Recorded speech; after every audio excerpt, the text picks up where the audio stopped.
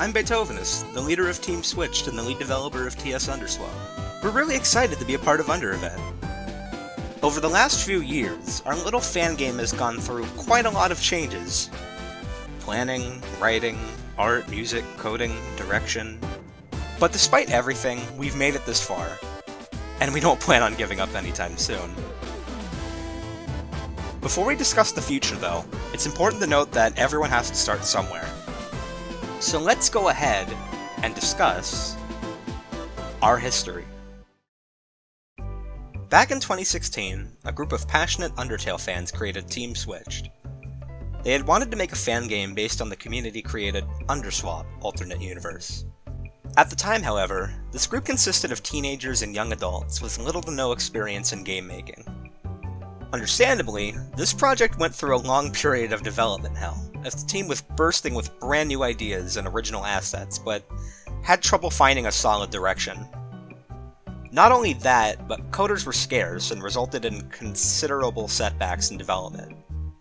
But over time, those who had stayed a part of the team gained much better knowledge on the do's and don'ts of game design, understanding what did and didn't work. Over the years, this team also saw its fair share of people joining and leaving.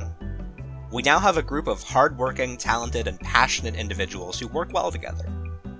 Furthermore, the team decided to reinvent the entire project, putting focus on being more faithful to how Undertale's characters were portrayed. In other words, instead of changing the characters to fit the story, we changed the story to fit the characters. This would result in us asking many questions. For instance, why would Sans want to be a member of the Royal Guard?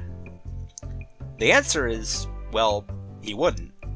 He's the kind of character to take matters into his own hands, but only when he absolutely needs to. Which sounded a lot like a vigilante to us.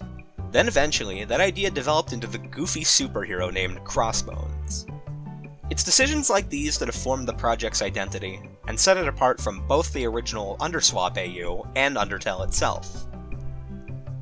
We're glad to have managed to pull together and not only release the demo, but also chart a course for the project going forward. But of course, we wouldn't be able to do that if we didn't learn some valuable lessons. Not just for game development, but for any kind of group project. 1. Take your time. Set realistic goals and deadlines for yourself and others. Don't rush or crunch your team members. 2. Ideas don't have to come out perfect or fully formed. Don't be afraid to let others build off your ideas to make new ones. Collaboration is key. 3. Don't overthink ideas. Doing so can really muddle them and make things overcomplicated. And finally, teamwork makes the dream work. As cliché as that sounds. Always make sure to be civil about disagreements and make compromises. That's where our best ideas have come from. While this project has gone through many different iterations, we wouldn't have had it any other way. The time we've taken has allowed us to create something we're proud of.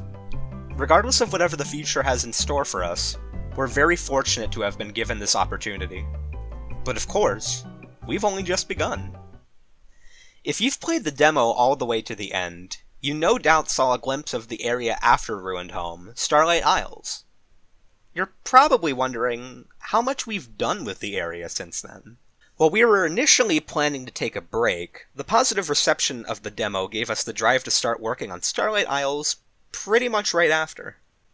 And, well, here's some of what we have so far.